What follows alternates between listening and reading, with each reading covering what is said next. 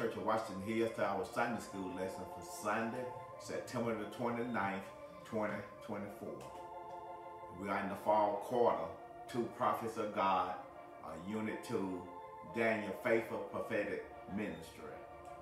And our lesson for today is Daniel sees future kingdoms, which is coming from Daniel the 8th chapter, the 19th through the 26th verse.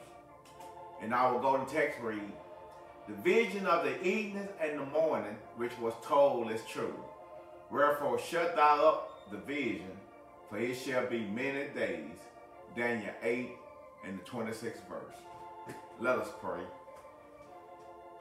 O gracious and almighty God, here's once more again that we call on your most holy and your righteous name.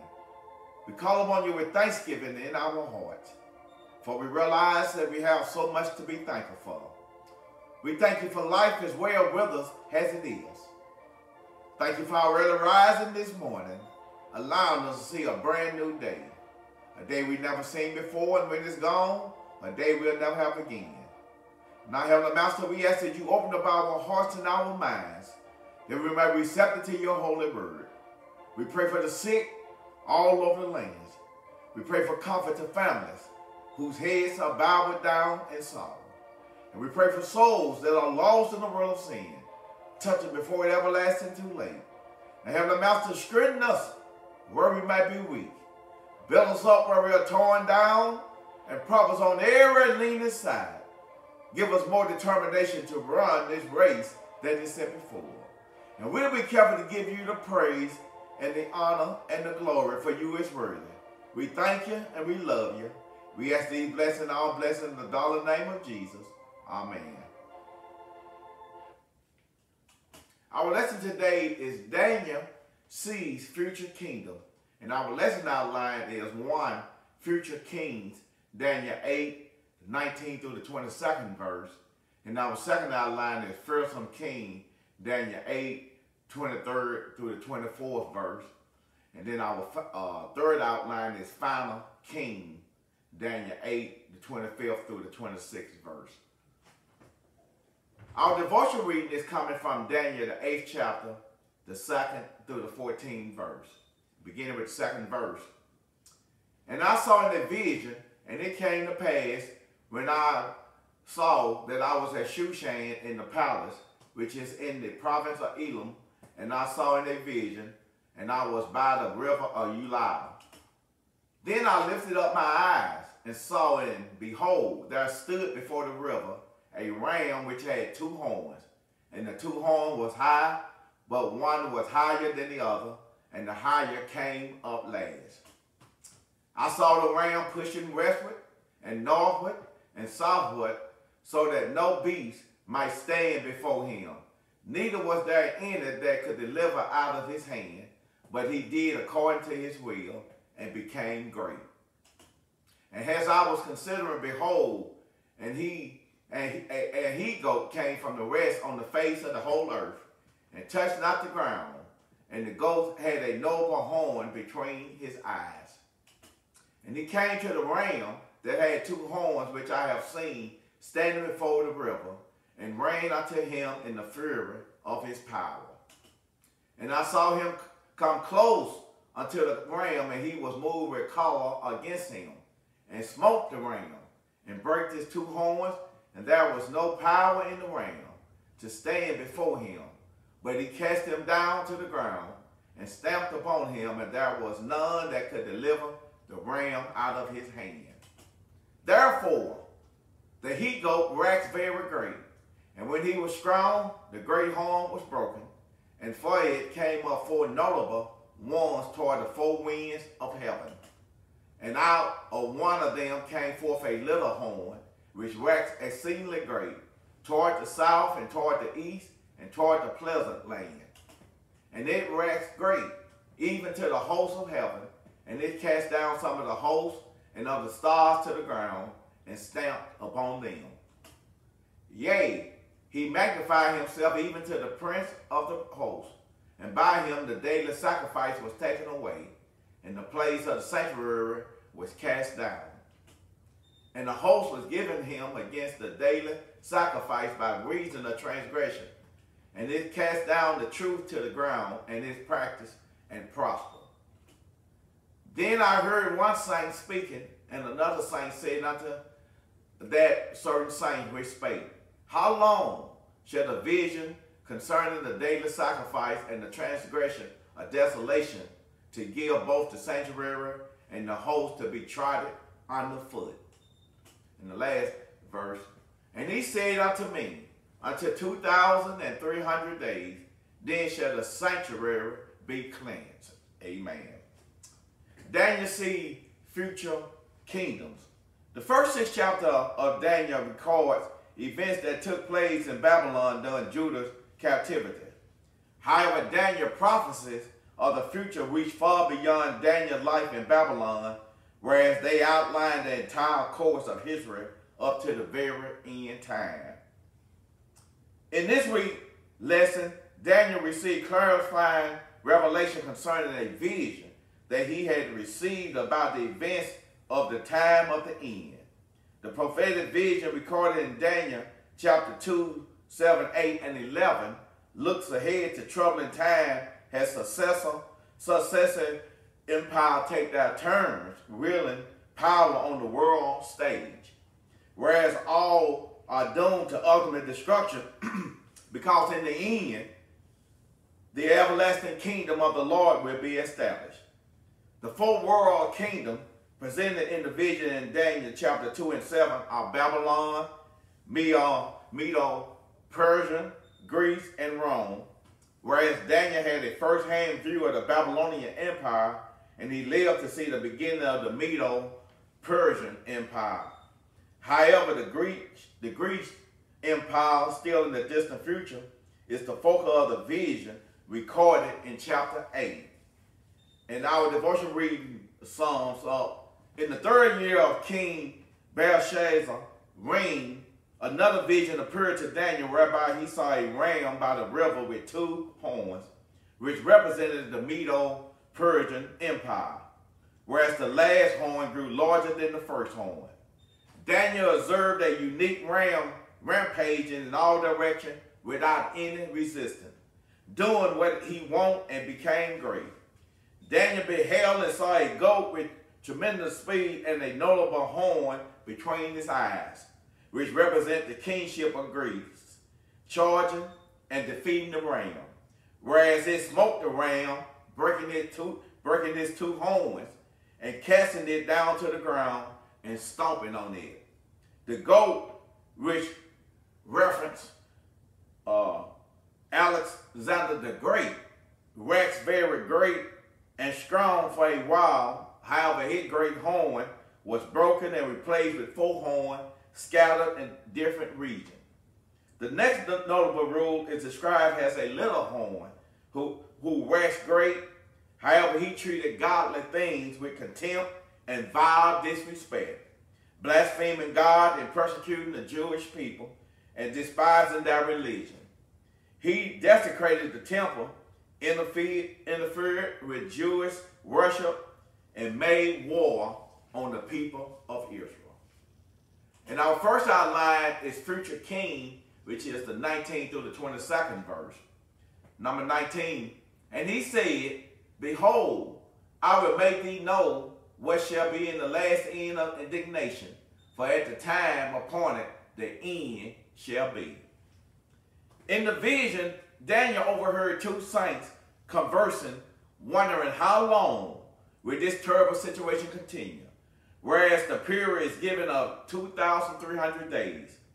When Daniel heard this, he was perplexed by the vision, but also enlightened and sought to understand the entire vision, whereas God instructed the angel Gabriel to explain the vision to the prophet.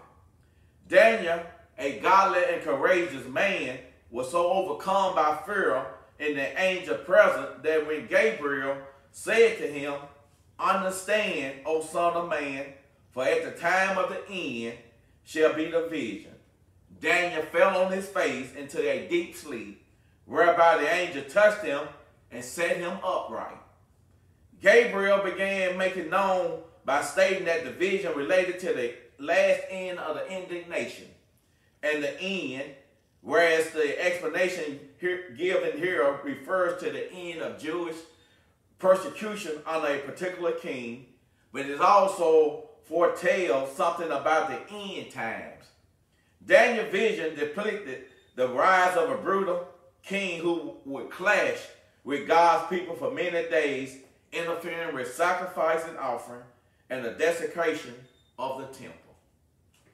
Then number 20, the ram which thou sawest having 2 horns are the king of Medom and Persia.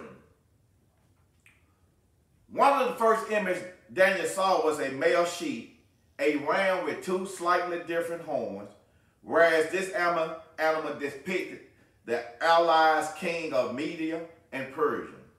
Over time, the later arising Persian overtook and assimilated the Medes, whereas the kingdom became known as Persia. This empire was powerful and reigned over many nations, pushing his empire west, north, and south. Then number 21, and the rough goat is the king of Grecian, and the great horn that is between his eyes is the first king. The second animal Daniel saw was a rough goat moving at incredible speed, which represented the kingdom of Greece and his first king, Alexander the Great. The great horn between the goat eyes that conquered many nations.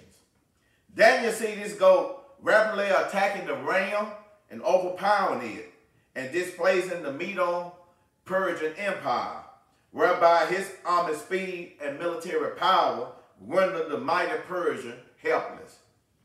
This represented the ferocity and speed of Alexander's conquest.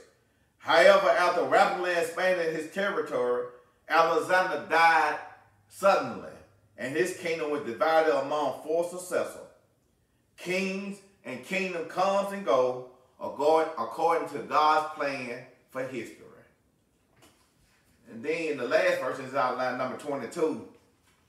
Now that being broken, whereas 4 stood up for it, 4 kingdoms shall stand up out of the nation, but not in his power. Even the wickedness of evil leaders is used by the sovereign Lord in his plans. Daniel's vision had included a prophecy about the rise of Alexander the Great that was depicted in an earlier dream as a 4-ringed leopard. However, in this vision, it is a fast-moving goat with a prominent horn which defeats his rival. After the victory, the goat's horn shattered and 4 new horns arise, pointing in all directions. After Alexander the Great death, the vast kingdom was split into 4 under 4 of his advisors. However, none of these would have the same power or influence as a unified empire would have. From the arrangement of the 4 kingdoms, another leader would arise, whereas Daniel's vision portrayed this figure as evil and destructive. Just as Daniel received help to understand his vision, the believer also received help to understand God's word. We do not know the future beyond what God has revealed to us, but we know the one who has already ordained the future, whereas nothing is beyond his reach and nothing is outside of his plan. Since God has revealed much about the future, it is clear he wants us to know about it and benefit from it. And that in our first outline, future kings, and our second outline is fearsome king, which is the 23rd and the 24th verse.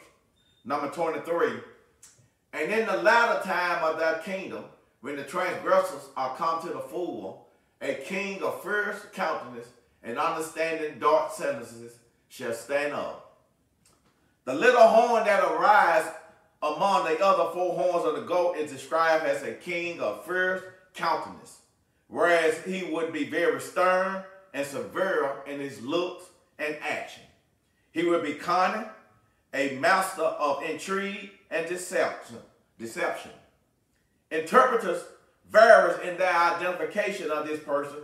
However, the best fit seems to be Antigonus IV Epiphanes, who became king of Syria, one of the 4 territories that arose out of Alexander's empire in the area that included ancient Israel. He warred with other remnants of Alexander's conquest and heavily persecuted the Jewish people. Antigonus was determined to unify his kingdom by eliminating religious differences, whereas he spitefully outlawed Jewish religious practice such as Sabbath observance and feasts, and defiled the temple by sacrificing an unclean pig and spreading his blood everywhere. This also seemed to be a dual fulfillment prophecy, whereas the figure depicted in this part of Daniel's vision appeared to be both Antigonus, the 4th Epiphany, and the end-time person commonly called the Antichrist in Revelation 13 chapter. Number 24. And his power shall be mighty, but not by his own power, and he shall destroy wonderfully, and shall prosper and practice, and shall destroy the mighty and the holy people. As long as evil exists in this world, God's people can expect persecution. This part of Daniel's vision predicted the rise of a terrible evil ruler who would persecute God's people and be suddenly destroyed by God's power. Antigonus wielded formidable power, whereas he appeared to be unstoppable.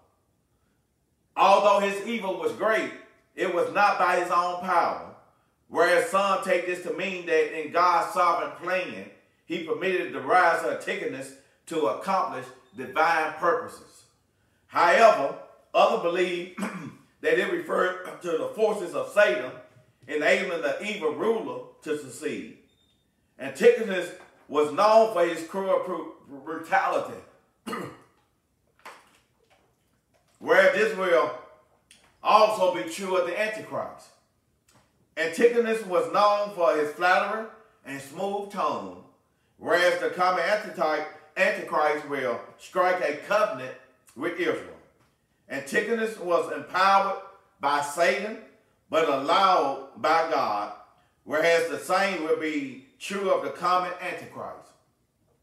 Antigonus looked like a total success, whereas the common Antichrist will look like a winner until God topple his reigns.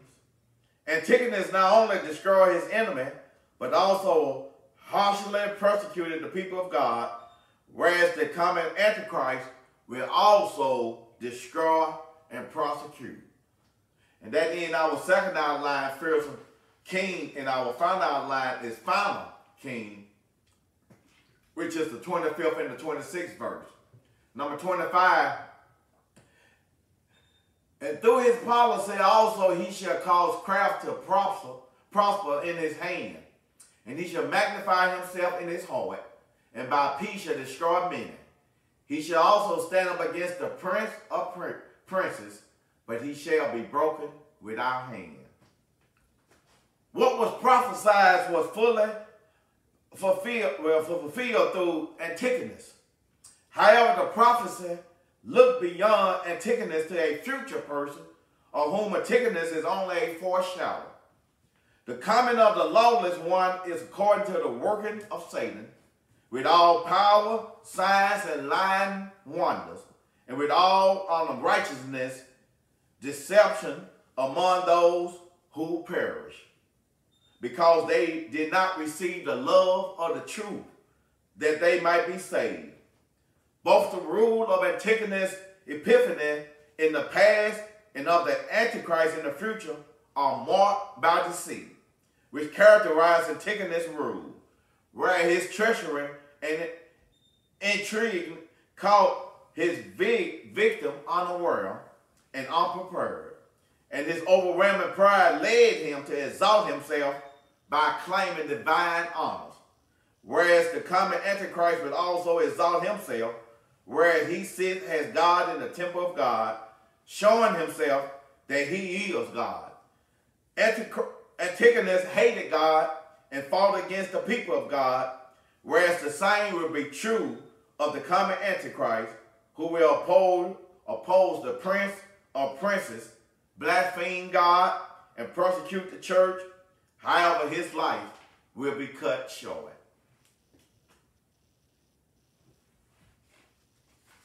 And then our last verse, number 26. And the vision of the evening and the morning, which was told, is true. Wherefore shut thou up the vision, for it shall be for many days. The power of this evil ruler will be broken without hands, whereas his destruction will not come by human power, but by divine intervention. Gabriel's description of the first king may have not only been pointing to Antichrist, but also beyond his time to the Antichrist. Daniel was reassured by Gabriel that the vision was true, whereas Daniel was told to seal up the vision, preserving it for the future, whereby the fulfillment of the prophecy would not occur until many days had passed.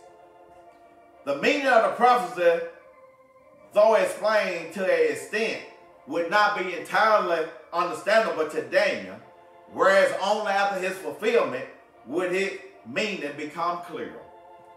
Not all of God's prophetic revelation can be understood fully right now, but we can trust him to reveal it to us in his time. Prophetic scripture is not designed to satisfy our curiosity, but it is designed to teach us about God, comfort and encourage us in our troubles, and spur us on to godly living and exalt the sovereign Lord. Like generations before us, we may not live to see the fulfillment of all that has been foretold, but these prophecies remind us that our Lord, the true God, is worthy of all our praises and our worship. Amen. This is our lesson for today, and on next Sunday, October the 6th, our lesson will be Daniel intercedes for Israel, which is coming from Daniel, the 9th chapter, the 4th through the 14th verse. And our devotion reading is coming from Daniel, the 9th chapter, the 21st through the 27th verse. Our Sunday school virtual telecast is on at 8 o'clock a.m. on the First Baptist Church of Washington Hill Facebook and YouTube page. Our Sanctuary Sunday School starts at 9:30 a.m. Our Sanctuary Sunday morning worship is broadcast live on Facebook at 10:30 a.m. on the First Baptist Church of Washington Hill Facebook page. Our Wednesday night Bible study is live on Facebook at 6 o'clock p.m. on the First Baptist Church of Washington Hill Facebook page. Both broadcasts are available later on YouTube on the First Baptist Church of Washington Hill channel. We just praising and thanking God for a wonderful worship and fellowship service that we had on last Sunday on our Family and Friends Day. Let us pray. Oh, gracious and almighty God, here's once more again that we call on your holy name. We call upon you, Father, to say thank you for being so good to us. Thank you for providing for us everything that we have. Oh, Heavenly Master, you've been so good to us, Father. Woke us up right early this morning, allowed us to see a brand new day. And we just thank you, Father, for allowing our golden moments to run down to this present time. Oh, Heavenly Master, you have been so good to us, for you have brought us from a mighty long way. You have opened doors for us, and you have made ways out of no way. You have kept us when danger was all around us. You didn't let no hurt, harm, or danger come upon us. And we can't do nothing but say thank you, Father, for you've been so good to us. Now, Heavenly Master, we continue to pray for the sick all over the land. We pray for comfort to families whose heads are bowed down in sorrow. And we pray for guidance to those who are lost in the world of sin. Let them see the need to turn thy life over to you before it everlasting too late. Now, Heavenly Master, we ask that you strengthen us where we is weak and build us up where we are torn down. Prop us on every leaning side. Give us more determination to run this race that is set before us. And we'll be careful to give you the praise, for you is worthy. We give you all the honor And we give you all the glory. We thank you and we love you, Father. It's in Jesus' name that I pray. Amen. We want to thank you once again for tuning in to our Sunday school lesson. And we want to pray that you have a good rest of the day. And until we meet again on next Sunday, we pray that you have a good rest of the week. May the Lord continue to bless you and to keep you in his love and care.